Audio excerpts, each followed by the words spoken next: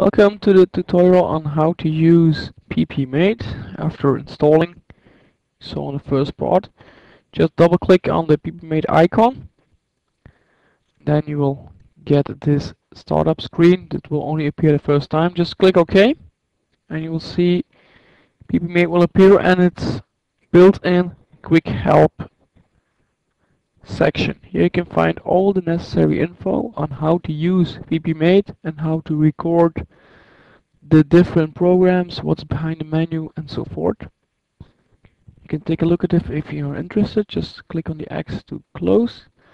On the right hand side you can find all the available channels in PPMate. Let's take a look at the sports channels. Okay, let's click on it.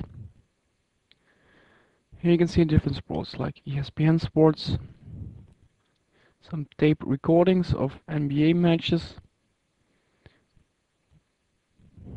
Just scroll down and you find a lot more like Guangdong, ESPN South Asia, and so forth. You can also search for a channel by entering the channel name on top here on the search bar. Just type in ESPN for instance and you see all the available ESPN channels. If you want to watch a channel, just double click on a channel and it will appear on the left hand side. After a few minutes, when the buffering reaches 100%, it will start playing.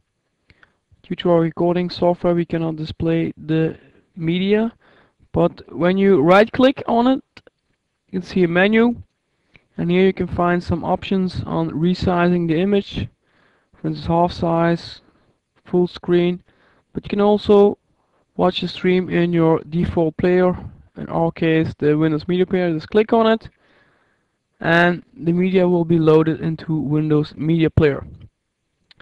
That's it actually.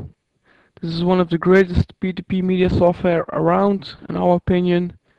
Enjoy and please visit P2Psoccer.com.